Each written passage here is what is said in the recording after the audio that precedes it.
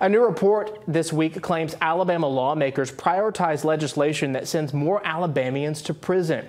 200 bills introduced during the last legislative session are what the ACLU calls prison pipeline bills, and 76 of them were signed by the governor.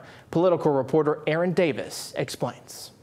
Alabama's prison crisis is getting worse, and according to the Alabama ACLU, lawmakers are to blame for adding to the state's overcrowded prison population. Legislators are focusing more and more on punishment as a solution to issues in the state, and what we'd like to see them is focusing on the issues that actually improve our daily lives. The ACLU defines a pipeline bill as one that creates a new or enhanced criminal penalty, adds additional funding, or expands the scale, scope, and power of law enforcement. And what we'd really like our legislators to be focusing on are the issues that impact everyday Alabamians, like our health care, our public schools, and making sure we have adequate funding for those resources. Highlighted in this year's report is a new law that expands loitering violations on state highways. The only reason I passed this bill is because we lost over 800 lives in 21 on state highways from pedestrians, and a lot of these were people that were panhandling. Both parties supported the bill during the session. According to the bill sponsor, Representative Reed Ingram, no one has been arrested since this law went into effect.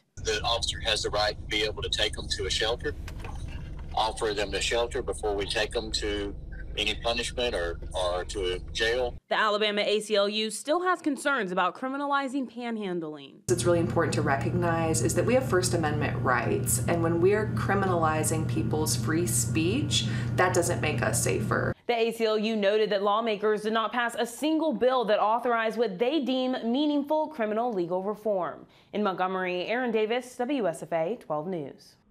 You can read more about the dozens of so-called prison pipeline bills in the full report. We have a link on WSFA.com.